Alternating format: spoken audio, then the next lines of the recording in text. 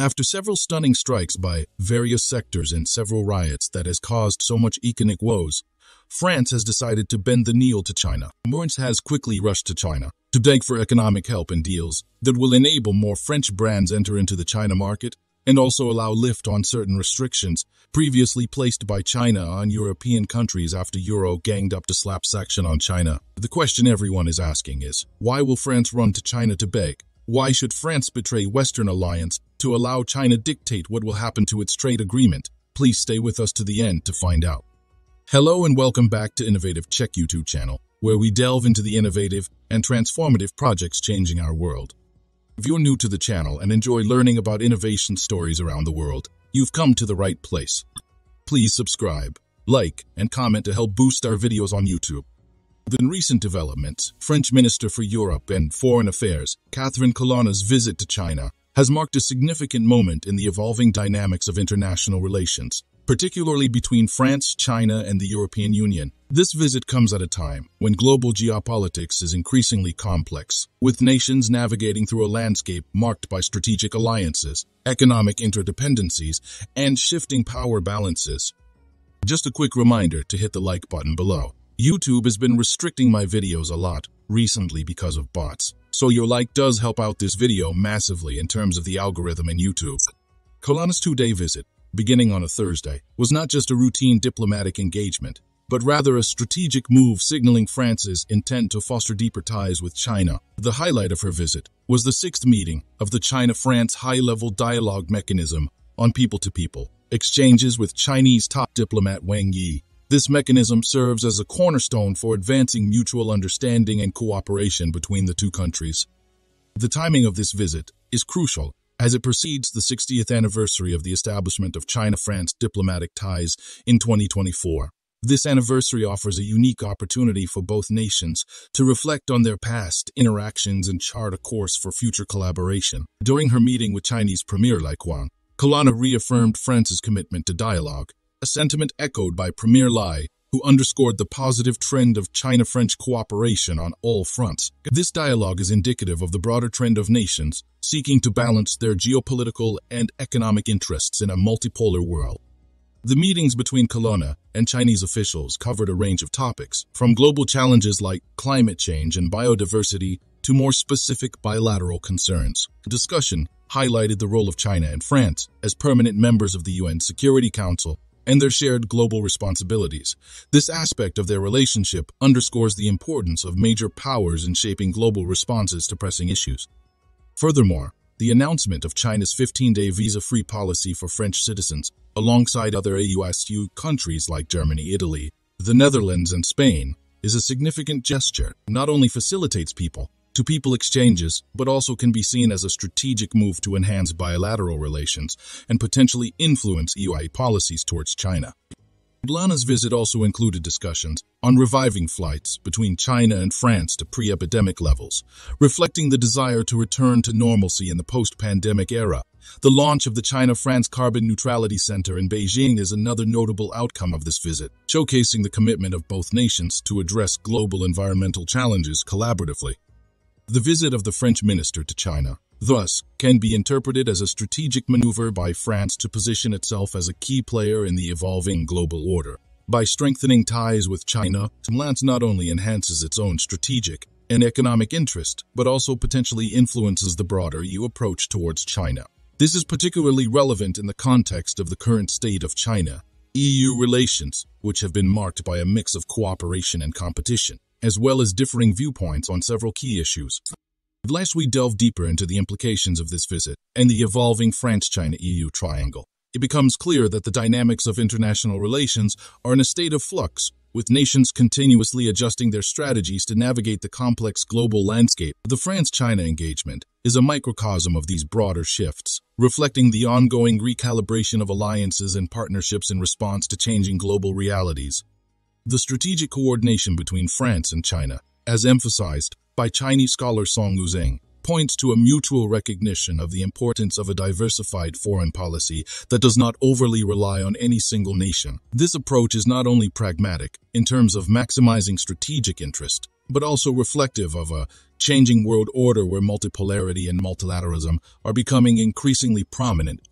As we continue to explore the nuances of this significant diplomatic engagement and its broader implications, it is essential to consider the complex interplay of national interests, global responsibilities, and the pursuit of a stable and prosperous international order. France's outreach to China, in this context, is not merely a bilateral affair, but a reflection of broader strategic calculations that could shape the future trajectory of international relations.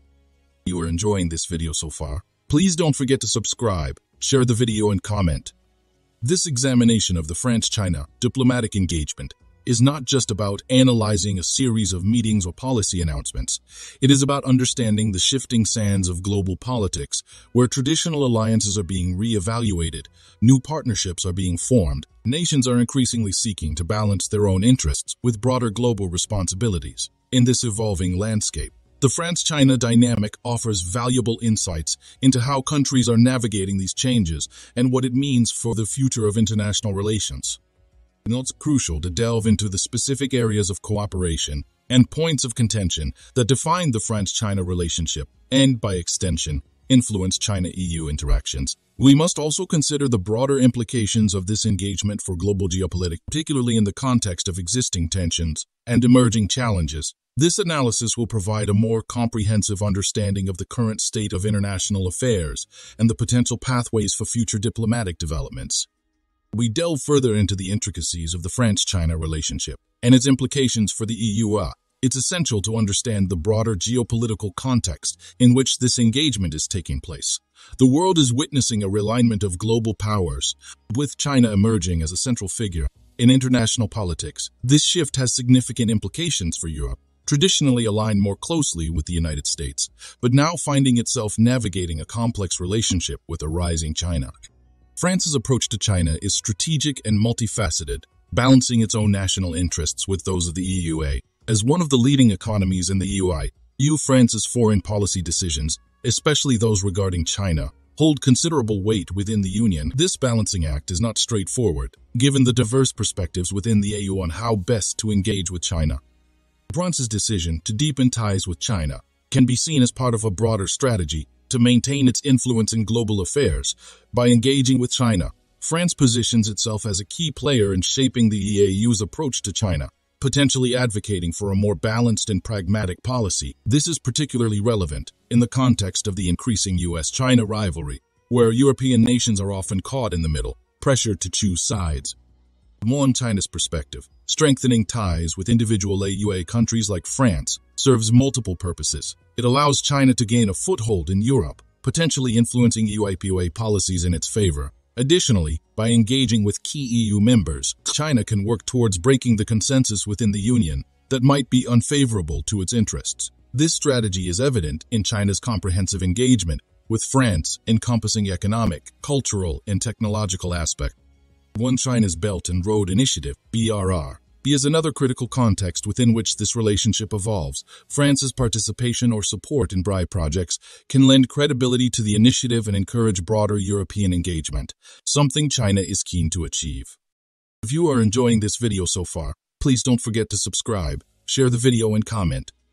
Economically, the France-China partnership is of significant importance to both nations. France sees China as a vital market for its products and services, while China views France as a key player in technology, luxury goods, and agriculture. However, this economic engagement is not without challenges. The U.S. scrutiny of Chinese investments and concerns about market access and intellectual property rights complicate the relationship.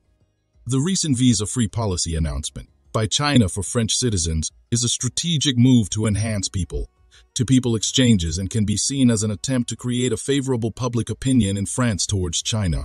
Additionally, the focus on cooperation in areas like aviation, aerospace, green technologies, and artificial intelligence during Kalana's visit indicates the broad spectrum of collaboration that both countries are exploring.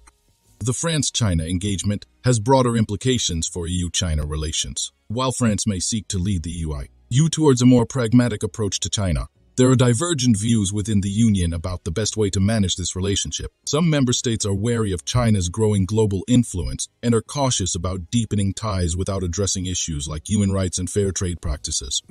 The global stage, France and China, as permanent members of the UN Security Council, share responsibilities in addressing international challenges like climate change, biodiversity loss, and regional conflicts. Their cooperation in these areas, as emphasized during Kalana's visit, is crucial for global governance and for maintaining international peace and stability. The France-China engagement is a nuanced and multifaceted aspect of international relations. It reflects the complexities of the current global order, where countries are increasingly seeking to diversify their alliances and partnerships. For France, this means balancing its role within the EU with its national interest, while for China, it involves strategically expanding its global influence. The future of this relationship will depend on how both countries navigate these dynamics and the broader geopolitical landscape. Thank you for your attention, and I welcome your thoughts and questions on this complex and vital subject. Do you want to watch more videos like this one? If yes, please like and share the video, and subscribe to get exclusive videos about how phenomenally China is developing and growing its influence. Your subscriptions and likes motivate us to generate more content, so please keep supporting us. Check out this video showing on your screen right now, and I will see you on the other side.